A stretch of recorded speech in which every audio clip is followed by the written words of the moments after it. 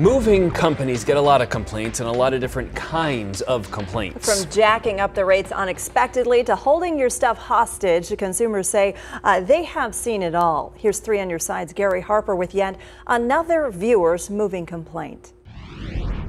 Moving day can be pretty stressful, and some moving companies realize that. A 3 on Your Side viewer tells us that his moving day is a good example.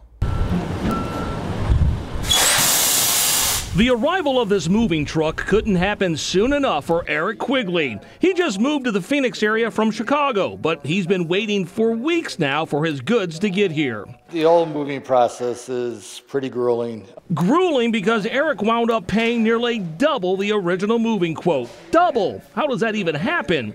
Well, when Eric initially hired the moving company, he had to give them a $1,700 down payment just to get them to show up to a Chicago home, seen here. But as soon as they arrived, the movers whipped out more paperwork for him to sign. Actually, before everything's loaded on the truck, they started pulling out papers telling me, instead of for me reading the stuff, they told me what was on there, and I just signed it, believing what they were telling me was what I was signing. So you signed kind of blindly? I signed blindly, yes. Believing the total moving cost was right around $3,300 and delivery would take around 4 to 7 days, Eric signed the paperwork without reading it through. Kind of took advantage of the fact that I was very tired, very stressed out, and kind of uneducated on everything.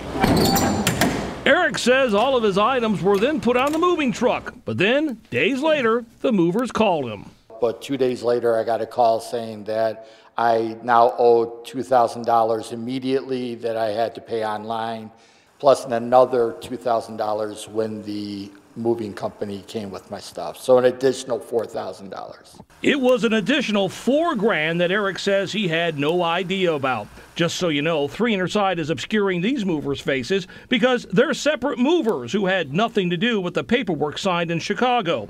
Regardless, Eric says he felt like he was getting taken advantage of, so he called the Arizona Department of Public Safety, which regulates movers here in our state. Driver, I'm going to get some information off the door of your truck. DPS officers, along with 3 on Your Side, were at Eric's home when the moving truck arrived, and that's when DPS and 3 on Your Side started looking at that paperwork that Eric had signed blindly. Apparently, Eric had given his okay for the movers to take up to 30 days for the truck to reach Phoenix, not the 4 to 7 days that he was verbally promised.